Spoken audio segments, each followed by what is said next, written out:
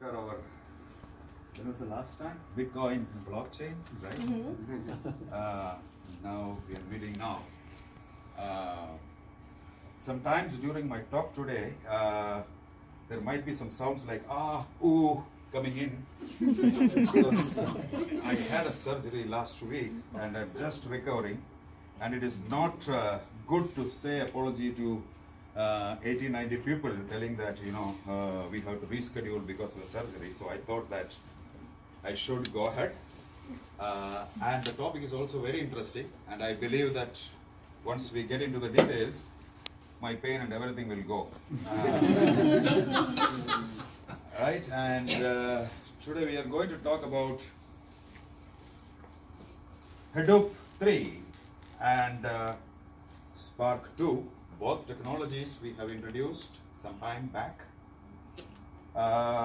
It's very exciting to know because, as you know, I have seen a poem during some WhatsApp exchange telling that 10 years ago, Twitter was a bird sound, www was a stuck keyboard, cloud was in the sky, 4G was a parking space, Google was a baby's burp, and Skype was a typo. And today, if you look at all these things, you will see a completely different connotation, and you will see that all these are transformed into some very important things in our daily life.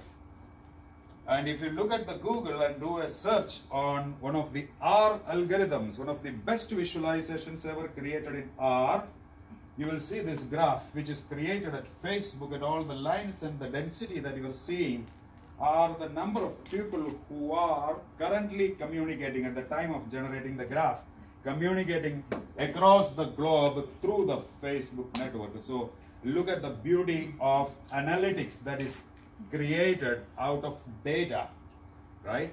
And if you look at the latest news, you can see that now Pentagon is afraid of drones, and they are finding out ways how they can prevent drones from making something wrong. And then you will see that virtual reality is coming a big hit. You can see that API development is going on across all sectors. You can see that chatbots are going to take the horizon very soon.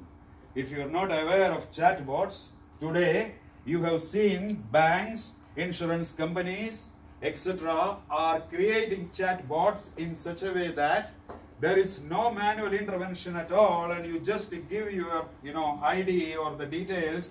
It will automatically go find out the data related to you, and then it will come back and tell you that yes, you are eligible for a particular loan, or you are eligible for a credit card. Chatbots are now getting developed on the top of APIs. So many things, so many transformations and actions are happening in the technology world, and let's also try to incorporate one of those technologies which is going to play a very significant role in the coming months and coming years, Hadoop 3 and Spark 2. And that's what the topic of this particular day.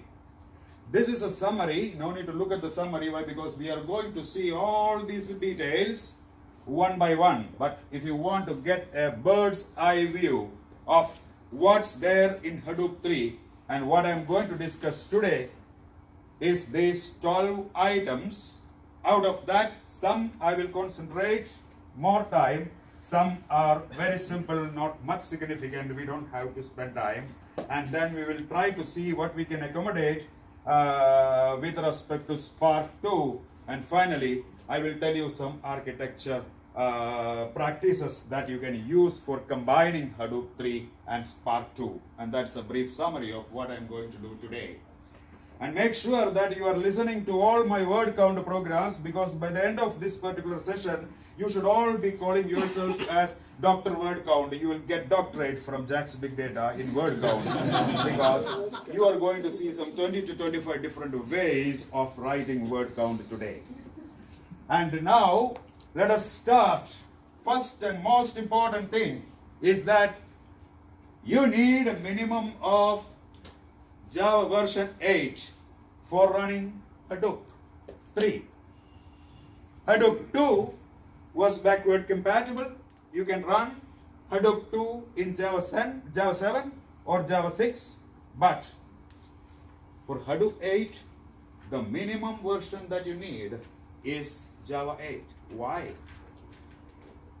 There is a significant architectural change, the way in which the code has been developed, because out of all the features so far, one of the best releases that Oracle has done, combined with the Sun Microsystems earlier, is Java 8. And Java 8 brings you Nashorn, one of the beautiful facilities where you can combine JavaScript along with Java.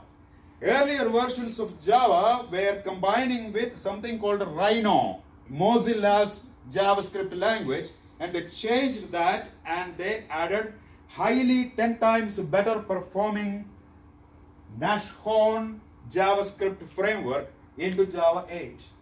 They have got Lambda expressions. They are moving towards functional programming, maybe inspired by Scala.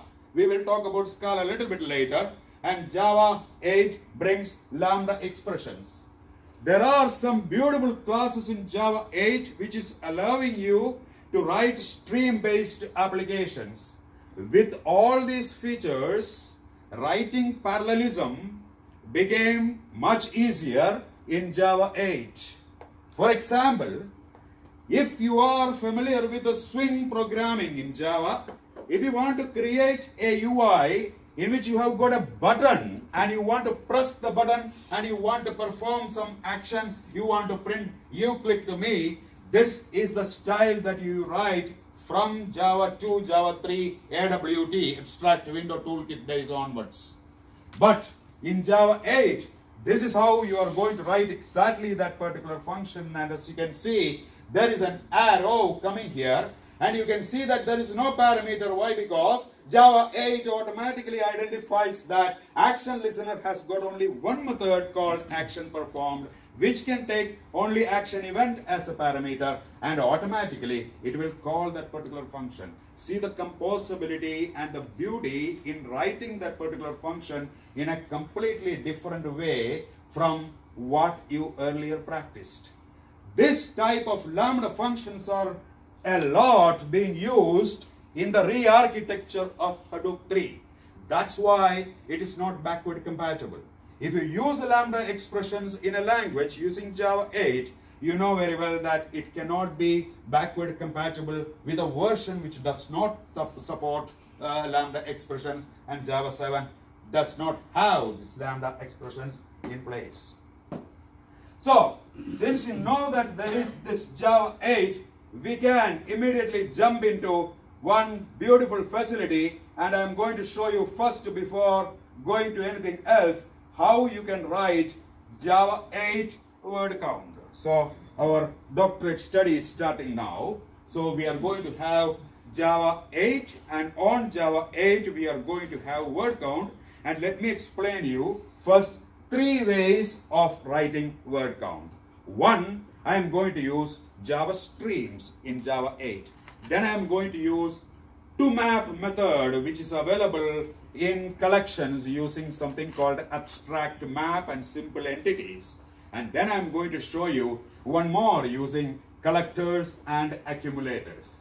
As you can see always, it is a very good practice that you can go to Apache Hadoop.org, download VirtualBox and download the Hadoop 3 version along with the Java 8. You can start practicing today itself.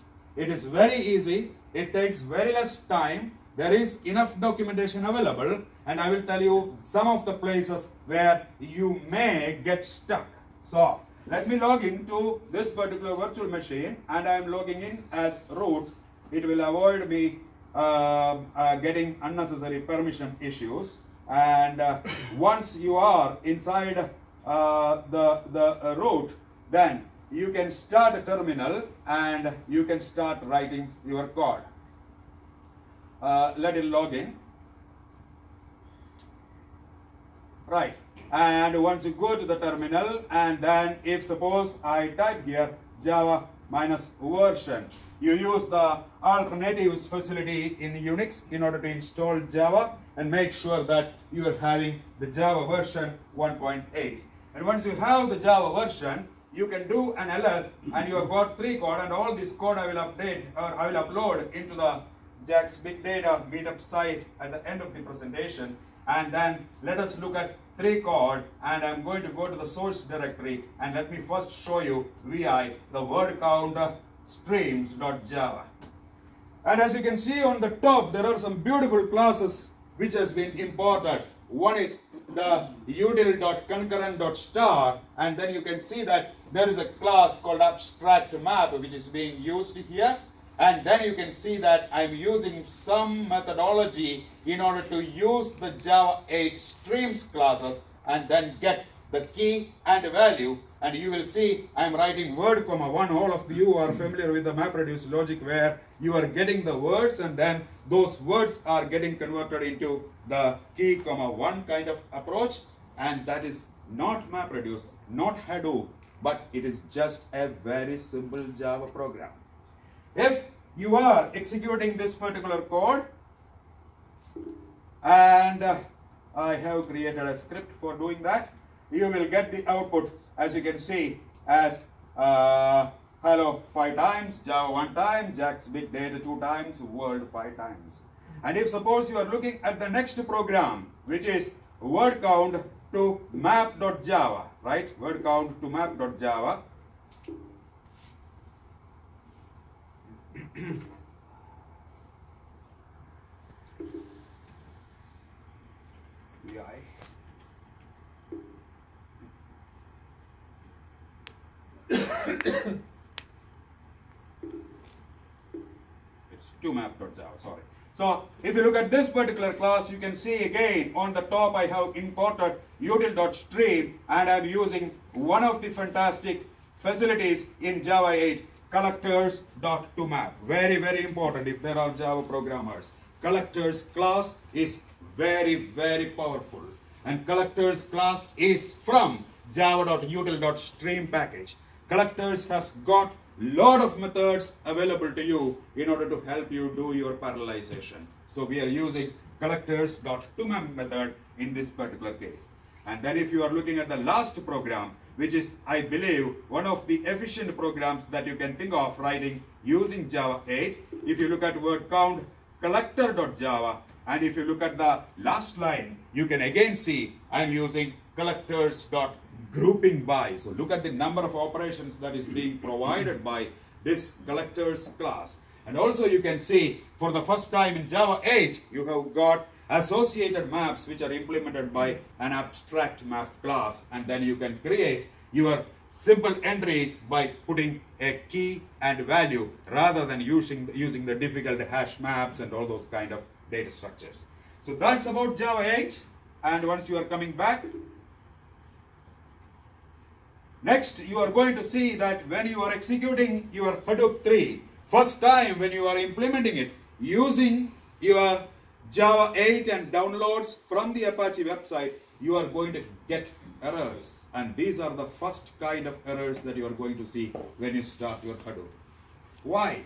Earlier you never faced this particular problem, which is telling me that you have to be a kind of user in order to start or stop Hadoop. They have made something strict in Hadoop, making sure that only authorized users can start Hadoop and stop Hadoop. So, in your start yarn.sh file, which is starting the yarn, and similarly start dfs.sh file, which is starting your file system, you will have to add some external variables, and those variables are already shown in the error messages. So you will have to declare all that export declarations, otherwise it will give you this particular error and your Hadoop will not start.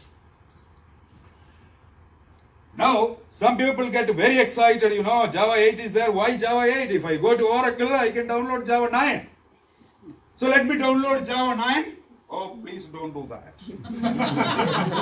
I had got trouble at least 2-3 days while I downloaded Java 9. Why? Java 9 has stopped and restricted the greatest technology called reflection.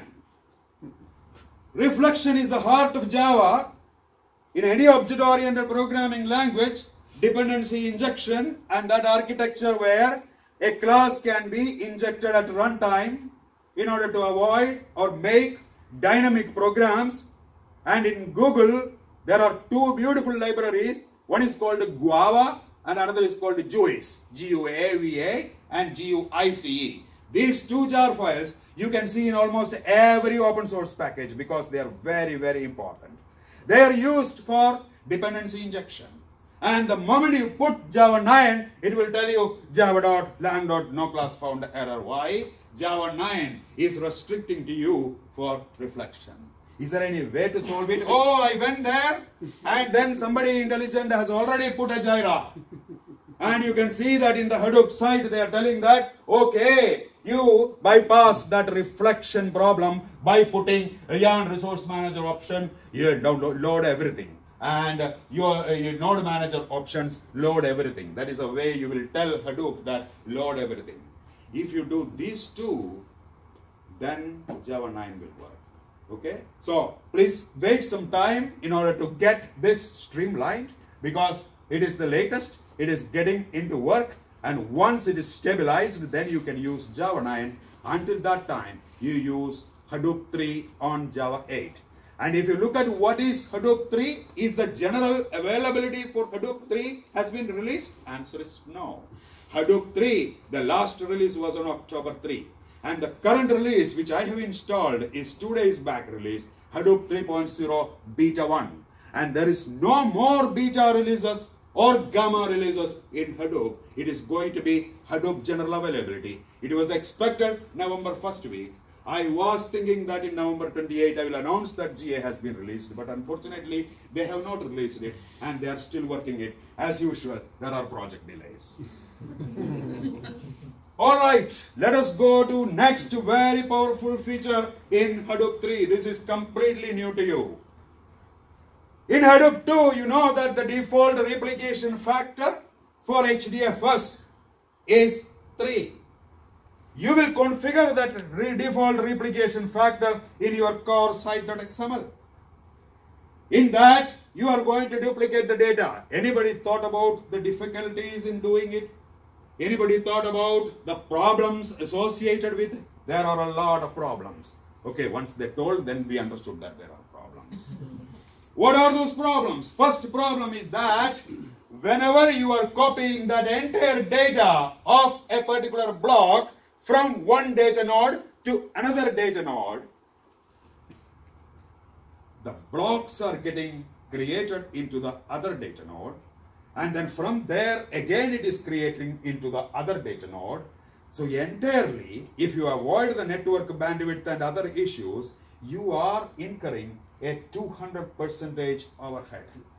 Not only that, if you are incorporating the network and the heartbeats that are happening between name nodes and the data nodes, then there are some additional burden that is happening in the entire Hadoop 2 ecosystem because of this copying. So the pioneers there, they started experimenting. Is there a better technology to avoid this and make it better? And that's called erasure coding. Erasure coding, it was invented in 1940s. And they called that particular technology as forward error correction. You can just do a search and go to Wikipedia to get the details of it. What is forward error correction? It is originally used for controlling errors in data transmission. And so many people, like the inventor Hamming himself, lot of erasure codes technologies came in. How can I create code? Just like base64, encoding, etc. We have got so many encoding formats. In the similar way, they have created some ways of generating these codes in order to get the data through the communication channels and correct the errors. The Hadoop people found it interesting. And if you look at the theoretical details, it's very easy. if you think in a mathematical way. So let me draw some diagrams, handwritten diagrams, and to explain you. I have got a foo.txt. That's my input file, HDFS. And I got two blocks, block 01 and block 02, 128 MB each. HDFS put command, I have put it. Instead of 3 replication, I am taking an example of 2 replications. So block 01 copied, block 01 copied. So 2 copies. Ideally 3 copies. Let's take 2 copies. Block 02, 2 copies. One simple question. If node 1 and node 2 are gone, can you give me block 1 data? It is not possible. It is not possible to get the block 01 data. And now let us think about mathematics. In mathematics, if I have 2 unknowns and if I got 2 mathematical equations, I can solve 2 variables. Right? So, if I am putting block 01 and I am to bring block 02, and instead of copying that block 01 as it is, let me do a coding. Read Solomon coding, an error correction coding, an erasure coding on that data and store it as if this is A and B, you consider I am storing A plus B. And here I am storing A plus 2B.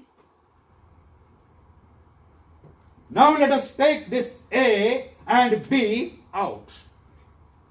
Can I get block 01? Hey, you got A plus B and A plus 2B. Subtract 2B plus A minus A plus B. You got 2B, B. And once you get B, you subtract B from this, you got A. You understand what I mean? By manipulating these particular codes, they can reconstruct the data. See how beautiful the approach is. So they used erasure coding for the implementation of replication from Hadoop 3. Do you have the option not to use erasure coding? Yes, you can. I'll tell you how to do that. And if suppose you are looking at the details, old Hadoop 2, how was that replication happening? Very bad. Why? The writer was writing to first data node. It was not a parallel write. And once the data is going to the data node 1, from there it was going to the data node 2. And from there it was going to the data node 3. If at any point of time I want to see the data, I have to explicitly run a command hflush or hsync. Otherwise I can't see the data. How can you modify it? Just now I told you Java 8 has got collectors. Java 8 has got parallelism. Java 8 has got concurrency. Java 8 has got very powerful executor service packages in their threading. Let us write a beautiful multi-threading program where I'm not going to write now sequentially. Let us do parallel write. And when you do that parallel write, you have to do that coding. A plus 2B, A plus B, which I told you in the earlier slide. And that coding, erasure code generation happens at the right time from the client. And then there is acknowledgement being received. In this way, erasure coding make it much easier to retrieve the data. And you know the advantage? Client writes group in 9 data nodes at the same time. It is a parallel write. Any of the 6-9 replicas, as I mentioned to you, you can retrieve the data. So, if you are looking at the final architecture, block A1, block A2, and if you want to create a copy, I will have this parity-based erasure coding block inside this. And similarly this, and then you will be able to retrieve the data. So, if you are in Hadoop 3, so if you are coming back to the system here, and then you start here, and then look at this, right? So clear the screen, and then CD, right? And then we can just go to Hadoop. What is that? Is it version or minus version? It's version, right? Hadoop version. It's 3.00 beta. And I have installed it in /user/lib. And I have called it as Hadoop 3.0 B1. No change in the directory structure. You have got libexec, you have got etc, and inside the etc you have got all your configuration files. And one of the most important configuration files, as I mentioned to you earlier, is the Hadoop environment.sh as well as the yarn environment.sh. And inside the Hadoop folder, you have got every files that are being stored. No changes at all in the basic architecture and the directory structure, right? And if suppose you want to start it, you can write start dfs.sh, which will be starting it. And as you can see, that same message is coming there. I just used a different name, hdfs underscore name node user. That's okay. But you should declare it. I have already declared it in my start dfs.sh, otherwise I will get an error, as I mentioned to you earlier. And then once that start DFS is completed, your data node, name node, secondary name node allowable, and you double check it by doing a JPS. After that, you can go to start yarn.sh, which is now starting the engine part of it. First was the name node and the data node. Again, you will get a similar error. Please don't worry about whether you are using one or the other, but it should be declared. And now if you are writing JPS, you should be happy. You should have the resource manager, the node manager, the data node, the name node, the secondary name node. Everything should be available to your service. And if suppose you are looking at the HDFS commands, you can just type HDFS, and then if suppose you are looking at all the commands, and you will see one very important command that has been added in Hadoop 3, which is summarizing what I just explained to you. So erasure coding CLI is being provided to you. Why? As I mentioned to you, the default is not to use erasure coding. You have to explicitly create an erasure coding zone by looking at the options of that erasure coding. And then in that particular zone, you have to declare the policies. For example, if suppose you write that Hadoop HDFS EZ command and then press enter, you will see all that particular configuration declarations, whether you want, what policy you want, what are the properties that you want to declare, etc., etc. It will tell you. Disable the policy, enable the policy, every details will be given to you. That's all about erasure coding. I cannot explicitly show you erasure coding unless we have a cloud environment where multiple replicas are there. This is a virtual machine which has got only one copy. Erasure coding or normal coding does not make any sense. Next, a very simple one, but just to note, it is wherever you had the heap size declaration. Whenever you are writing an external program in Hadoop 2, you have to explicitly give the heap size that is required for your Hadoop program. They have eliminated it. How they have eliminated? Very simple trick. Whenever you run the code, give a XMS option in Java, which is the minimum memory. XMX option, a maximum memory, give a large value. And then you execute your code, it will automatically identify what is the memory size that is required. Completely made it dynamic, okay? And then it will decide what is to be used, and then it will be executed, right? There is a shell script rewriting, and one of the important things here is that instead of SSH, they have introduced PDSH. What's the difference? Unix programmers, SSH and PDSH. SSH is single-threaded, PDSH is parallel SSH. So if there are multiple machines, now Hadoop has got the ability to parallelize that particular operation so that it will not go one by one sequentially to all the nodes. That's where PDSH is coming in. Another important thing, the daemon.sh commands are removed and they made it a little bit more readable. HDFS minus daemon start name node, rather than calling, daemon.sh file, they can just rewrite this particular thing.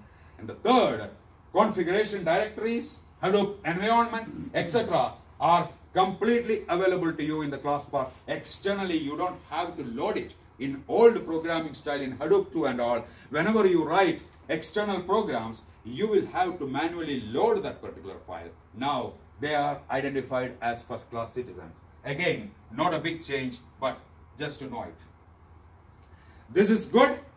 Assume that you are writing a Hive 0.20 program against Hadoop 2. Your program is bound to fail. The reason is that the jars that Hive 0.20 are using are completely different from your Hadoop jar files. Then you will have to synchronize all these files, making sure that all versions. I had lot of troubles manipulating which file is making a conflict. Why? Because somewhere Commons language 1.3 is used, somewhere Commons language 1.2 is used, somewhere Guava 1.3 is used, somewhere Protobuf 2.4 is used. All these were creating lot of troubles when you write external applications dealing with Hadoop. What they have done is that they removed that particular problem and created server-side and client-side files separately so that one single client shaded jar file is enough to use whenever you write a program against Hadoop, irrespective of the versions of Hadoop that you are using. So just use one particular file and then put it into your class path and then you can add it. Okay? This is called hiding the transitive dependencies that they have done efficiently. Very big next important change. They are bringing the concept of opportunistic containers. What is opportunistic containers? What's a container, by the way? We are going to see that in detail when I talk about yarn. You know that Hadoop MapReduce 2 aka yarn works on the basis of containers. Now, if there is a very complex and difficult task is running, and assume that somebody else is coming and giving another very complex task where more containers are needed, the other task will fail because there are no containers available, no enough space for allocating containers. They told, no, we are going to create two separate sections in Node Manager now. What are they? Guaranteed containers and opportunistic containers. Guaranteed containers are for those jobs which are very important, which can never fail. Opportunistic containers, if suppose everything is full, all guaranteed containers are packed up, then opportunistic containers will understand that somebody has submitted a job and it will put everything into queues and then it will be slowly releasing. But assume that at any point in time, a guaranteed container is of high preference and wants to preempt the opportunistic container that is provided.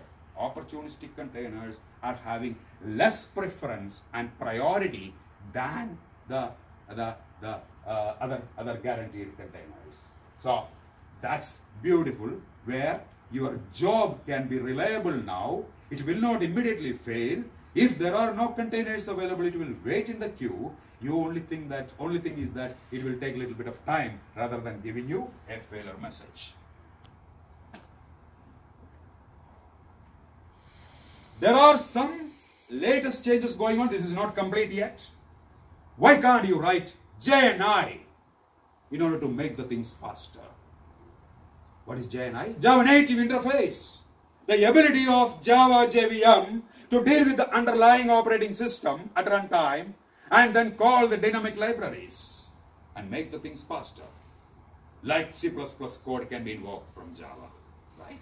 And that JNI code, there is some research going on in order to create the map task based on JNI. It is still going on. They are telling that it is fixed, but there are some issues with this particular thing and there are some work happening in that space. Next, in Hadoop 2, if one name node is failing, what happened to Hadoop 1? In Hadoop 1, name node, data node, and secondary name node was not a backup node of name node. If name node is going down, you will have to manually take the FS image journal from the secondary name node, you have to load it, and then you have to restart your name node. In Hadoop 2, what they did? They created a backup for name node. If this is gone, they are making it alive.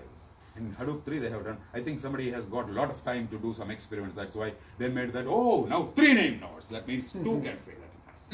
a time. So that's why, right? And who is the manager of doing all this particular thing? Where is the secret of managing all these containers effectively? Zookeeper, the best, one of the best open source package that is available in the industry currently, right? Apache Zookeeper, a coordination service. They use the quorum services and in order to identify what has changed, and there is a lot of communication going on between these Zookeeper nodes, and then making sure that the data is getting replicated very fast, and so that that active passive state can be reproduced. Oh no, the port have changed completely, 570. No more. It will not work at all. So if suppose you are looking at this particular one and you go to 570, my Hadoop is running, right? So I go here and then we go to, oh, what happened? Cable. Yeah, it's cable probably. Use the spark filters. Right, got it.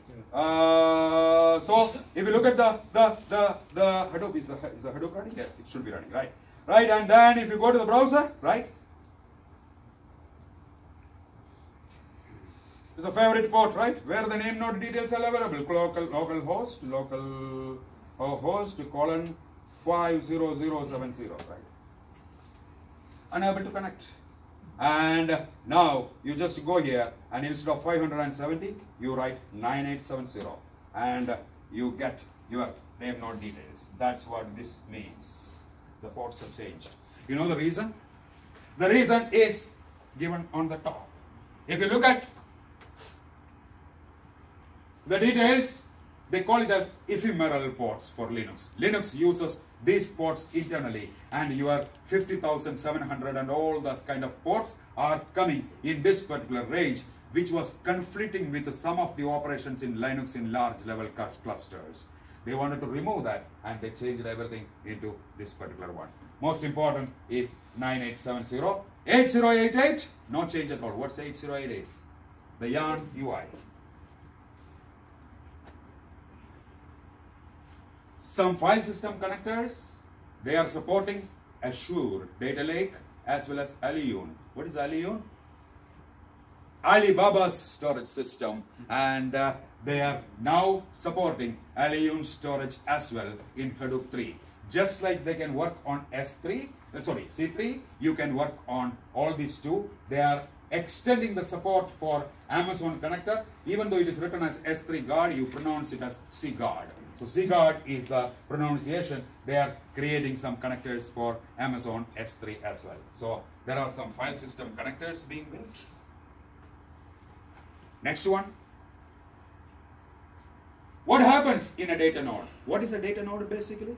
A data node can contain one disk or many disks. A data node can contain many disks because disks are external storage attached with your data node. It can be 10 disks, 20 disks, 30 disks, and they use RAID, redundant array of inexpensible disks or JBODs whenever they are implementing this Hadoop cluster. What happens if suppose there is some data and you put the data will be distributed. And you can see an identical size of the data in all your data nodes. What happens inside the data node? In between the disks? This data will get distributed, right? Blocks. All the blocks will be distributed.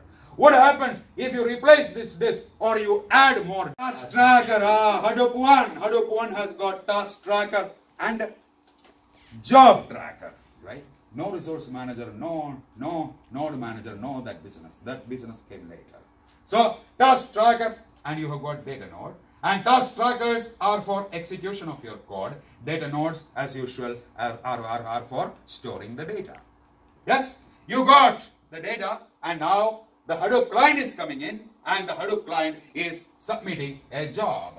And the moment you submit the job is getting deployed into the task trackers. And once it is deployed, then there is this particular map reduce happening in between the task trackers. Map processes, after that shuffle and sort, and after shuffle and sort, it will go to the reducer, and then finally the output is given. That is Hadoop 1.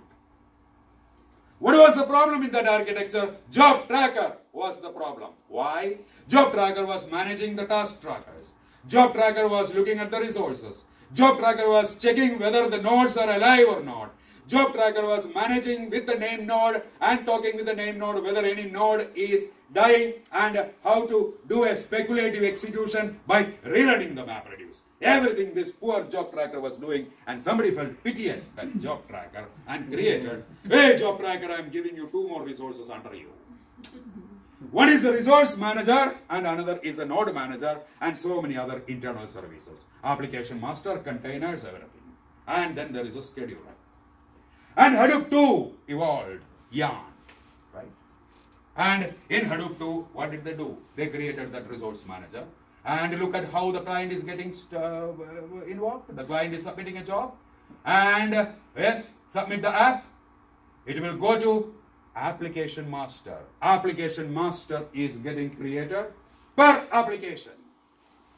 One application master per application. Application master will decide. Not job tracker. Application master will decide. Out of these nodes, hey, who are capable of running this, right? So it will decide, yeah, this machine is considered container 1, container 2, container 3. Ah, good. And now the MapReduce will work. And let us now see what happens if there is another one coming in now. Another client, right? That another client I am to, oh, this container, very good. This is container, very good. And this is also another container. And look, this machine is very powerful. It can run 2 containers at the same time. Who decided? Application master decided. That is what Yarn is all about. Yarn divides the work between resource manager, application master, containers, etc. And you get that particular output, right? And we have introduced already the queues. So, everybody will say, Hadoop 1, the only type of program that you can write was MapReduce. And they said a completely different word now. What is that they are using? Data operating system. Yarn is a data operating system. You have to get this concept very clear. It is not a simple slide, and this is what is going to control the entire Hadoop 3 and Hadoop 4, 5, 6, 10, whatever it is. Everything, the future of Hadoop is based on Yarn. This is the most powerful, innovative architecture that they have brought in. So let's understand Yarn in detail. What's the difference between this and this? Why do they call Yarn as an operating system? To understand that, you have to know, basically take an analogy. What is the difference between when you are running a Microsoft Word application in your laptop and assume that I am giving you a laptop and you are running Microsoft Word, PowerPoint, and let us say Excel. What's the difference? If you run Microsoft Word, you can do only within the constraints of Microsoft Word. You can do what Microsoft Word is providing you, supported to you. But when you are having Word, Excel, and PowerPoint, it is your flexibility. You can create a similar application of your own because the operating system is allowing you to create an application on the top of it as opposed to using only Microsoft Word alone. If you use Microsoft Word alone, that's Hadoop 1. If you use Word, PowerPoint, Excel, all these kind of things, that's Yarn. Because you are getting an operating system, and here there is no operating system, only one approach, that's it, MapReduce. And I am going to explain to you. And how I am going to explain to you? Let's write a MapReduce program, right? And if you are running the MapReduce program, let us write the traditional MapReduce program, and from there we will start it, right? So, if suppose you are looking at, I think there is a connection. Here, and let's start it, right? So, let's start it, okay? And clear the screen, right? LS, and make sure that all your processes are running, and let's go to clear the screen, right? And what we are going to do, Hadoop fs, okay, let me check whether any file is there or not. Hadoop fs slash, right, Hadoop fs minus ls slash, right, ls slash. And then let's check whether any file is there or not. There should be something which I have tried, yeah. Sample, so if suppose I look at slash sample, I think there should be some file, right? Sample.txt is there. So if I do a Hadoop fs minus cat and then slash sample.txt, I should be getting this particular file, right? All right, hello world, hello world. Okay, so many things are there inside that. So what we are going to do is that we are going to have our next word count. And how will you run the word count? Let us run the word count program. You will be writing Hadoop, right, jar, and then you have to have the MapReduce examples jar file which contains your word count program.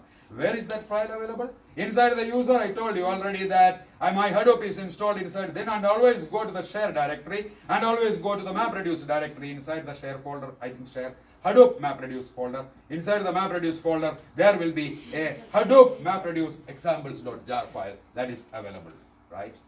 And in that word count, there is a word count program given to you, right? And that word count program is not now going to take the sample as the input file, and let me call this one as, okay, out one as the output file. You might have noticed that already I created a slash out when I tried this. So out1 is the output directory, and if everything is okay, now your first MapReduce program on Hadoop 3 should work without any problems if everything is correct, and it should kickstart the map and reduce processes, right?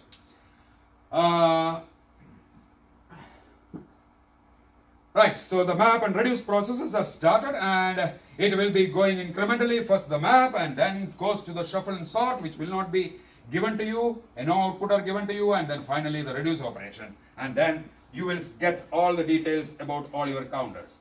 And if suppose you go to the Hadoop fs minus cat now, and sample slash, not sample, out1 slash part star, and if suppose you are looking at the output, you should be getting the output desired for you, correct?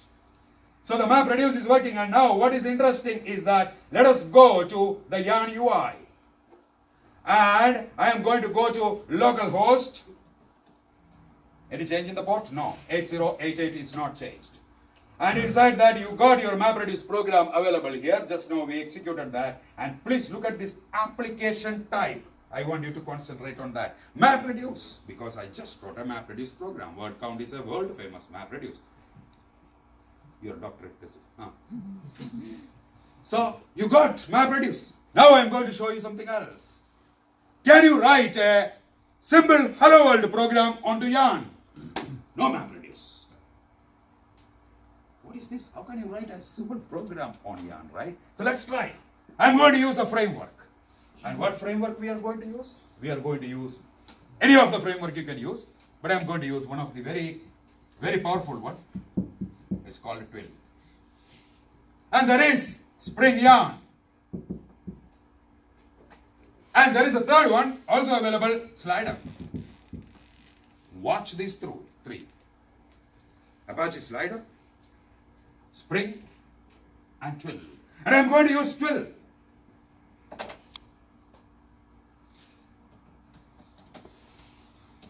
And I have got the Twill installed here.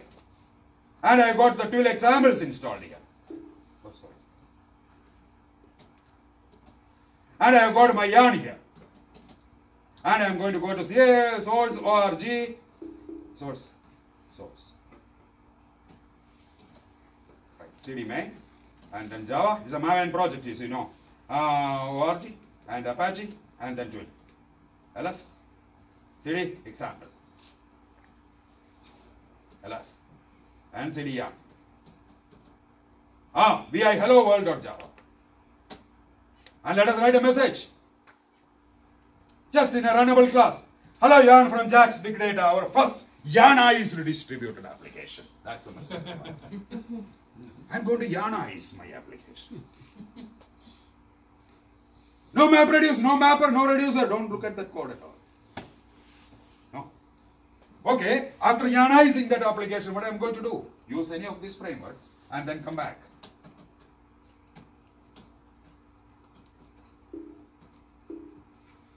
CD field. LS. I have got the execute text. I'm going to copy that. As you can see, I am running the Hello World program now. Okay? And please look, localhost 2181. What is this localhost 2181? If you are familiar, and if you are using yarn, if you are yarnizing your application, there are different technologies that these people use. One is, whenever you submit your application to the application manager will put the request into a Kafka queue. And the containers are going to take that from the Kafka messaging queue. And then it will coordinate and will give you the result. A beautiful architecture. Very highly scalable. Real time. 1 trillion messages at Twitter, LinkedIn. Kafka. And Twill uses Kafka. And for Kafka, you need Zookeeper. And for Zookeeper, you need port 2181. So, I'm going to go to another command prompt. cd /user/lib/zookeeper. And bin /zk server.sh. Start. And after starting, we go back to this Twill. I copy that pi execute.txt. And now the localhost 2181 is running. Control C. Sorry, Control C doesn't work. This is not Windows. Ooh. Right. And then I'm going to paste that. And to show you the clear output, I am going to redirect the output into a file called Hadoop 3.txt. Okay, Hadoop 3.txt. Let's run. Twill. Yarnizing trick. Nothing is coming in the output except the logs. Reason is I redirected the output.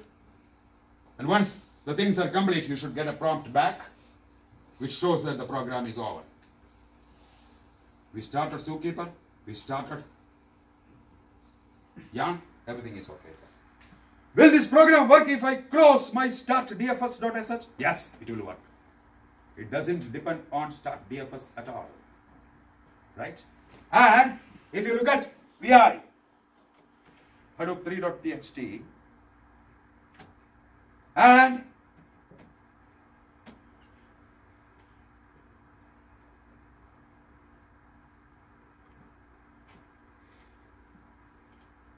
now MapReduce.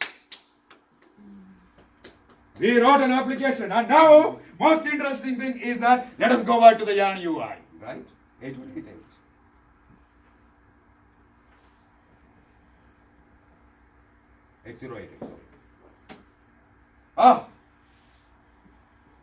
That was MapReduce and this is yarn. Now you wrote a yarn application. This is the concept of yarn. Yarn is not only allowing you MapReduce, you can write anything on yarn. Now tell me, if somebody came from Berkeley University and telling that I got an in-memory MapReduce, I am going to yarnize my MapReduce program, what do you get? Spark. You got the concept, right? That's what Spark is all about. So today you have got an ab initio job which is taking a lot of time. Write as a Java program, yarnize it. And what is the advantage if you yarnize it? Containers, dynamic. Never fails, no problems at all. Containers will be allocated. You got guaranteed containers, up to opportunities containers. You got an extensible architecture. You got beautiful ways of scalability for your platforms. If they are telling you and knocking your door, telling that $2 million, $3 million, 8-core license, 20-core license, no. I will put commodity machines, yarnize my application. From ab initio, I will just do a trigger to my Java program. That's it. That is the concept of yarn. Now you got it. What is meant by yarn as a data operating system? And that's what we say as yarn is a data operating system. And the whole of the Hadoop, you can switch it off. Oh, 10 more minutes only. Okay, let me complete this at least. Okay, so that's what they mean by yarn operating system, right? And if you are looking at the latest things that is going to come in Hadoop 3+ and beyond, They are integrating whatever is possible. And they are creating on private cloud, public cloud, everything, etc. Right? And very quickly, what is meant by history server? History server will tell you the details about your MapReduce application. Okay? Very good. But just now you learned that I can write non-MapReduce applications on my yarn, right? So who is going to give me the details about those applications? Failed. Because it was meant for only MapReduce. So they told, hey, I'm going to write a new kind of application, which I am going to call as Application Timeline Server version 1 in Hadoop 2. And they created a separate process. And that separate process is called a timeline server. The timeline server will watch all of your MapReduce and yarn applications. And it will watch all of your statistics, metrics, code, container details, everything. It will write all your data using a single thread. It will collect all your data using logging. You see something very bad here, right? So what we need? Yarn Timeline Server version 2. All the bottlenecks that I have mentioned is eliminated. And they created a very flexible data model. Today, if you look at YouTube videos, you will see that create an extensible metric platform based upon Yarn ATS v2. People started creating products just by using this architecture. Why? This much detail is more than enough to give you any statistics about your application. It beats Splunk. I am very bold here to tell that. Splunk is a log aggregation tool, very famous, very widely used. By the proper use of Flume, agents, MapReduce, and this architecture, you can easily get that particular information. There were only 3 classes. A timeline domain class, timeline entity class, and timeline event class in ATS v1. And you look at the new data model. And let me scare you with a diagram as well. And that is the diagram that is happening in ATS v2. Application master, they have got output collectors. Output collectors is writing the data and it is getting the data back. It is collecting all the information. They made it is multi-threaded. All that problems of ATS v1 has been eliminated in ATS v2, which they call as Timeline Server version 2.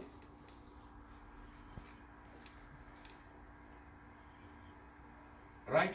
And I will skip these slides. These are all not very important points. But this you cannot eliminate. Support for Linux container executor is one of the major advantage in Yarn. Just now we have learned that it has got the container services and application manager is starting the containers. What's container? What is microservices? Docker. What is the difference between a virtual machine and a Docker? Virtual machine is having independent entities. When I run 3 virtual machines, it is 3 independent entities, right? But Docker is sharing across the entire platform. So the support for Linux container is there. So can you tell me now, if there is a Linux container executor support and support for Doc, this is how you will configure it. Even MapReduce and Spark, you can configure. You can see that Docker, Yarn container runtime Docker equal to Hadoop Docker. So I'm using a Hadoop Docker image. Docker image is available on Hadoop now. And once you are using it on the top of the Yarn, what will happen? All the Docker containers will start executing. And entire program will be getting executed on the top of the Docker containers. And once you have Docker container on the top of Yarn, you can write another Yarn application on the Docker container. Yarn on Yarn. So if there is Yarn on Yarn, what is it called? Y-Cloud. Why cloud? Why cloud? Not normal cloud. It is Y-Cloud. It is Yarn on Yarn. On the top of Yarn you have Docker. And on the top of the Docker you have got Yarn again. And then on the Yarn you test your MapReduce. Oh, MapReduce is getting tested. Hadoop is getting tested by Yarn. What an immense thing, right?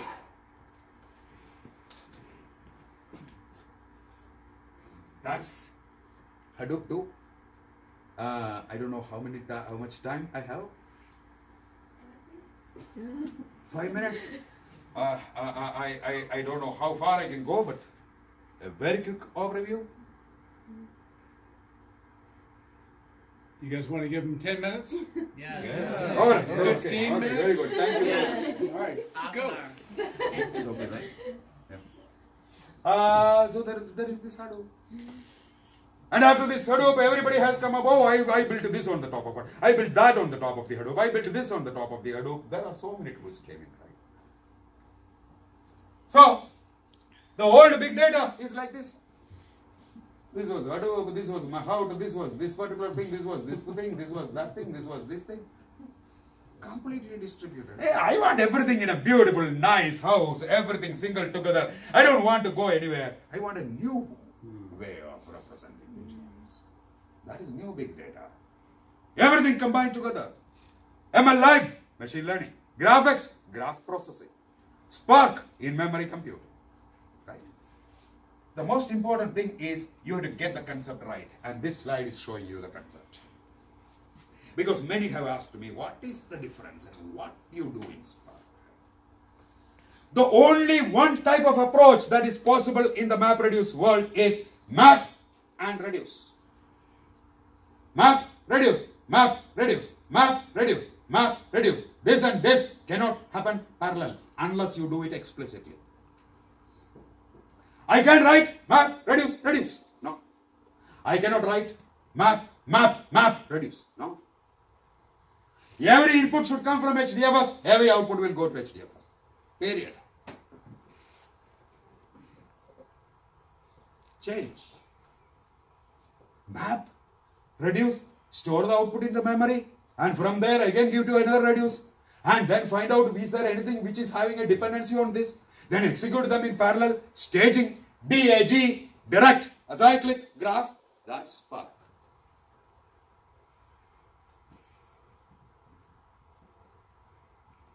In Spark, there are different stages that can happen. And they execute using the different stages. This is the fundamental idea of Spark. And what I want to discuss with you, it is very clear and it is there in the slides very well. I will go to the last slide which is showing you, not last, the last but one slide which is showing you one very important feature of Spark, which is the summary slide of all the things that I wanted to tell. Spark 2.x is giving high emphasis on data frames and data sets. You worked with RDDs, resilient distributed data sets. That was Spark earlier versions. The only high-level abstraction that was available to you was RDD. Even though they introduced these data frames from 1.6, they are making it more popular. They are making it more better. And that is where they have brought in data frames and data sets. What's the difference?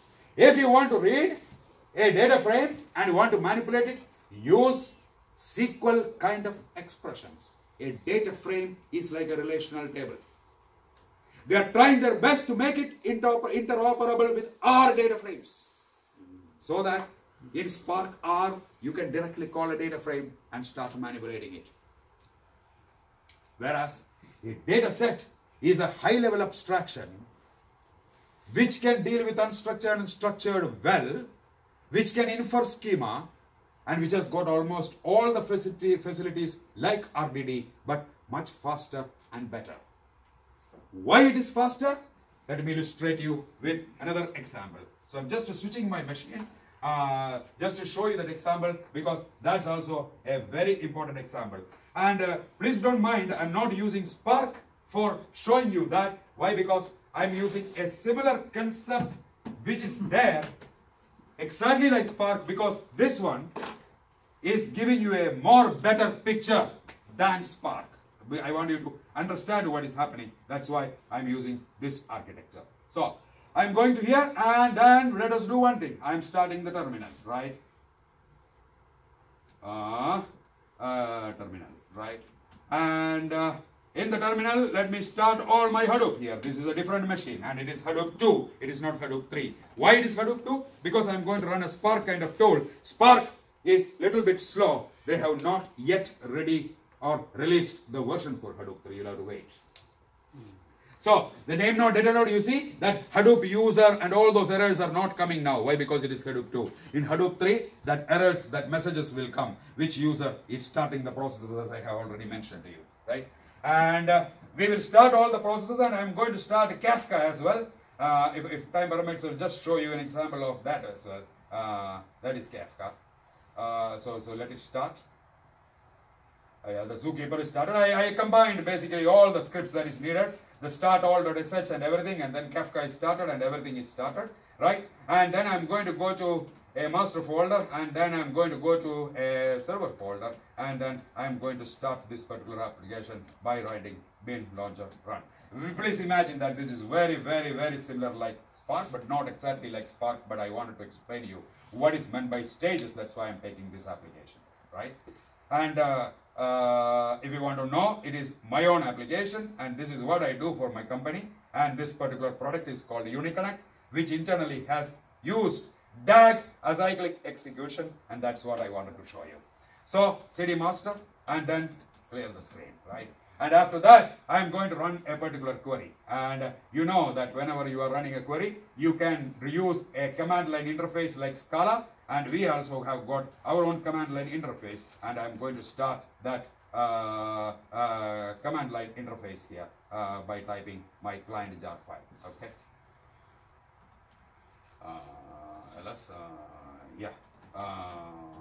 So I am starting my client jar file. As you can see, it is starting the client interface, and let me just show you a particular query which is joining the data between Hive and MySQL. So when you execute this particular query, you are getting some results.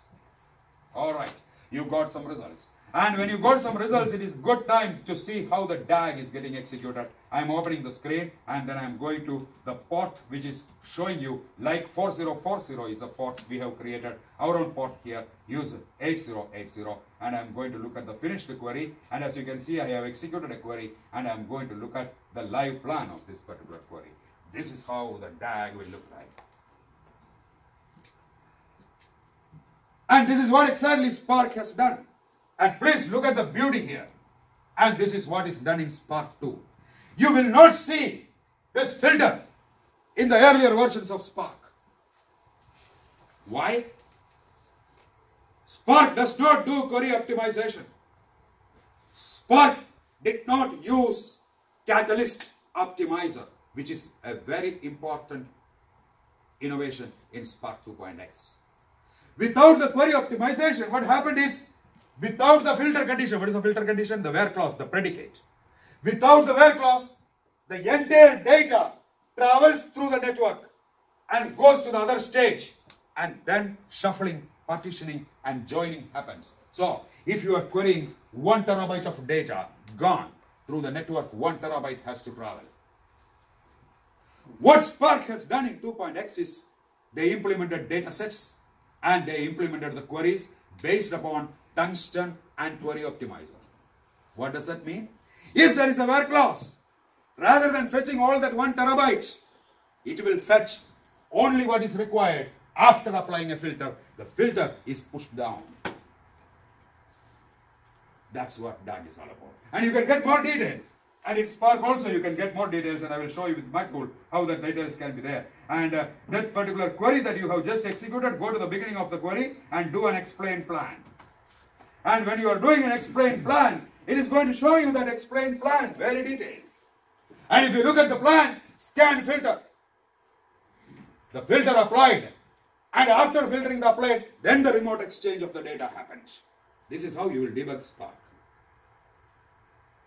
By explain plan. This remote exchange in the earlier versions happened without applying the filter.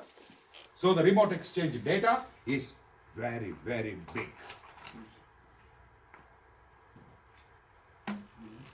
Right?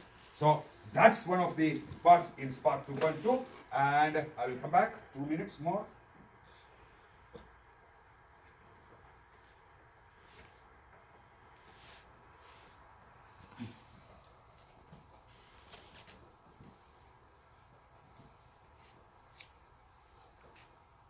Right. So, if you are looking at data engineering, if you have got a platform, You want to incorporate Hadoop 3. You want to incorporate Spark 2.x. How best you can incorporate all these things. What is the secret of that particular architecture? Very simple. Build a wall. So the people are laughing. No, build a wall in Spark. Yeah. I'm not talking about that. So how will you build the wall? Who's going to pay for it? Yeah. So it's very easy.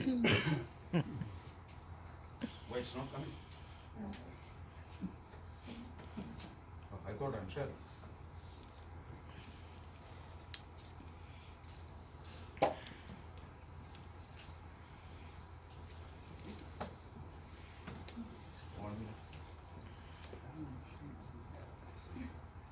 It's coming? It's not. Okay. So I'll go to the last slide. I think it is. Yeah. Right. I call it as AUP platform, an a priori unification platform. And let me explain you this. Just last slide. You got all your databases, right?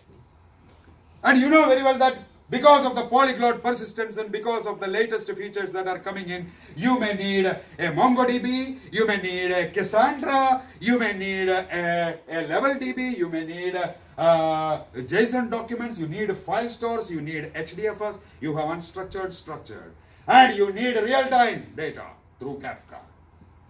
Keep it. Polyglot persistence layer, the P.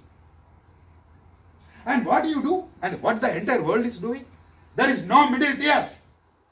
From R or Spark or Zeppelin or Anaconda or Python. What did you do? You directly call this. No, that's not good. Why that is not good? What did you do some years back in the web applications? When you created a JSP or HTML, you combined presentation, you combined business logic, you combined database access, everything you cluttered together, and they told that no, this is not good. MVC, Model View Controller Architecture, is the best. They separated model, view, and controller. Why can't we do the same thing in the analytical platforms? I am going to separate it. This is my business layer. Here I will put yarn, and I will yarnize my applications. And I am going to have virtualization. I will put Docker containers. I will put the tool that I was showing you, Uniconnect. There happens all the unification from all these data sources. This guy should not know about that, and they should not know, ideally. And once you get this is the wall. From there, you access what is relevant for your analytics. Otherwise, you are misusing big data architecture. If you call the data directly from your Spark program, you know what is the problem? Spark relies on RDD. And your terabytes of data, it will store into the RDD. How much space it is leaving for you to run your analytical algorithms then? How are you going to run your DNA sequencing algorithm, k-means, clustering, all these kind of things? Because already the RDDs are occupying the entire data. Where are you going to create your models? That's not good. Get what is required. Create an independent layer here. And then through that layer, you access the other data sources. So wherever you go, and this has proven successful, many places we have done it. It is giving you transparency, and this can be used for exploratory analytics or operational analytics. Those two are different. Operational analytics are Weka, all these tools. Exploratory analytics, Spark. But Spark is making a bridge between exploratory analytics and operational analytics. Exploratory analytics can be done here. I'm not saying that don't create a Spark connection here. That is possible.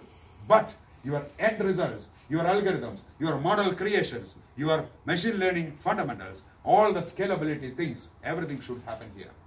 And also, one more lesson. Make sure your architecture is passing TPC benchmarking.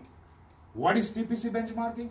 Those who are all familiar with the testing, please go to www.tpc, Taiwan, Poland, credit. China. Yeah, China. TPC. www.tpc.org. And make sure there are 23 queries that are being provided by this benchmarking. That 23 queries are working on 1 terabyte of data. on various data sizes. And if you want to see how it is working on, this is a sample query. And the line item table is 1 terabyte. Out of 1 terabyte, 700 GB is for this particular thing. Like this, there are 23 queries given by TPC. Make sure that your Spark architecture or your big data architecture is passing the 23 queries within reliable time. Those are the 2 takeaways. Right?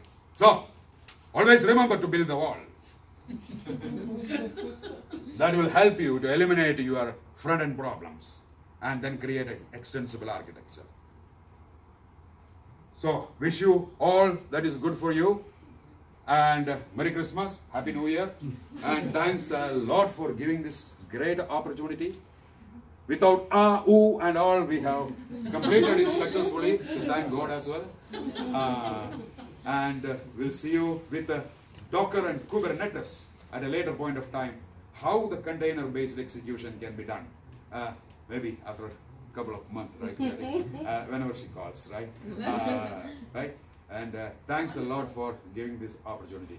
Thank you.